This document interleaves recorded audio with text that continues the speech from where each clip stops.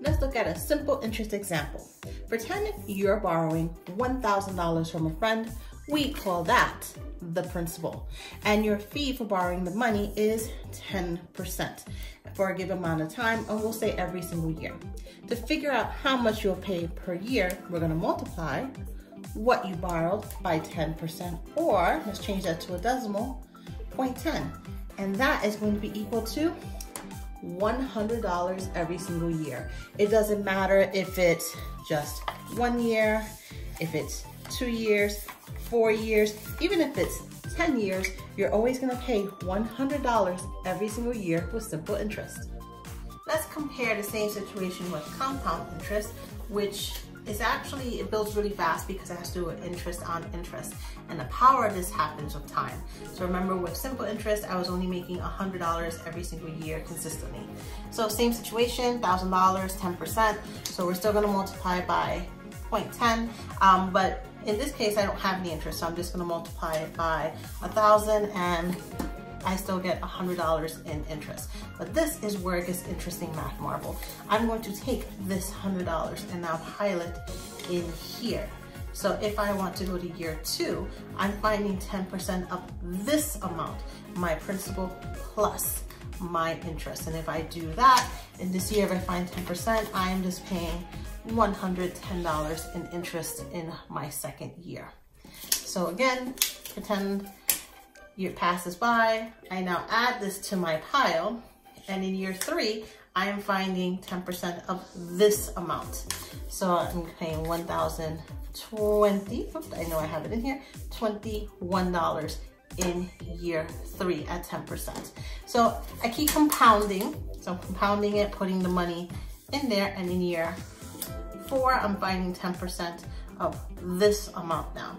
And so that is $133. One, two, three. Some of you might notice that because it's 10%, I'm just moving a decimal over by 1, so it makes it a little faster to do. All right, so let's keep going. Same thing happens at the end of year 4. So now look how big my pile has gotten. Not only do I owe my original $1,000, but I also owe an extra $464. And now I'm up to this last year, and there was some change in there. I had owed another 10 cents. So in this year, if I'm finding 10%, it's $146 and 41 cents. So I didn't put the 41 cents. I didn't have paper change, Math Marble, but you get the idea. So look at how much my interest has grown. Originally, it was only supposed to be in simple interest $100, and look at all this extra interest I'm making on top of the interest by year 5. And the more time goes by, the more this builds. So at the end of year 5, look at how much money you now owe on top of your principal. So it will be $1,610.51, and compared to simple interest, that was only $500. So you're definitely paying more with compound interest. But what would happen if I wanted to know the 10th year? Do I have to keep on doing it year at a time, or is there a faster way? And you guessed it, Math Marble, there is a faster way using an actual formula. So let's go into that situation. Okay, let's compare the same situation with simple and compound interest. So again, my principal is $1,000 borrowed at 10% for 10 years. And we're gonna start by comparing both formulas. Okay, look at these two formulas and how different they look. And they both look very complicated, but some things are gonna be the same. So for example, you'll see the PRT here and the PRT here in different parts of the formula. So let's start putting those numbers in and then comparing them out.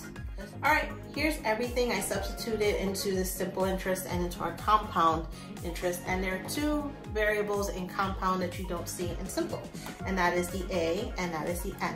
So with the A, this is pretty much figuring out everything you pay over those 10 years, all the principal, so all the money that you borrow, plus all the interest that you've accumulated, that's gonna give us this A. And for this N, this tells us in some cases, there's situations where you might be charged interest more than once a year.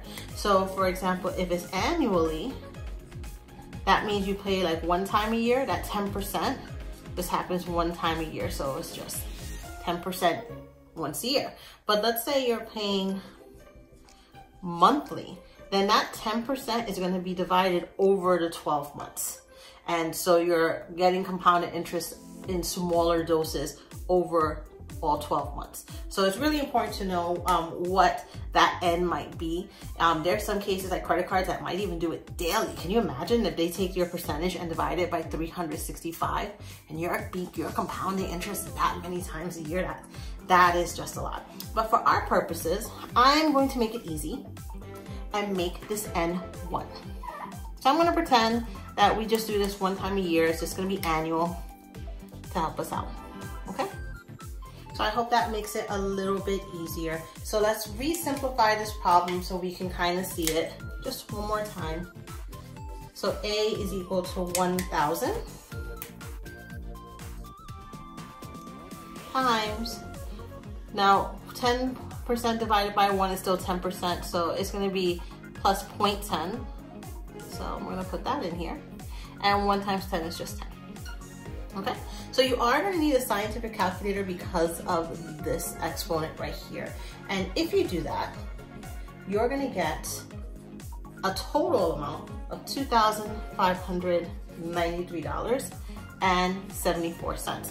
Now, this is with your principal, the $1,000 you borrowed, plus your interest. So if you just want the interest, I'll take the $1,000 out, it's $1,593.74. All I did was take away the interest. So that's how much I pay in compound. With simple, if you just multiply these three numbers, remember, turn this into a percent, into a decimal, it's just gonna be $1,000 in interest. And let's compare these two numbers. Look at, in simple interest, if you're just doing the rate times just the principal is 1,000, but look at how much, because you're charging interest on top of interest. So your interest is much higher with compound interest. Well, I hope that makes sense to you, Math Marbles, and you can continue to use this information about interest, compound, and simple interest to make really smart decisions, whether you're borrowing money or if you are lending money as an investor. Neither one is better or worse than the other. It just depends on you knowing what situation works best for you. We'll see you next time, Math Marble. Take care.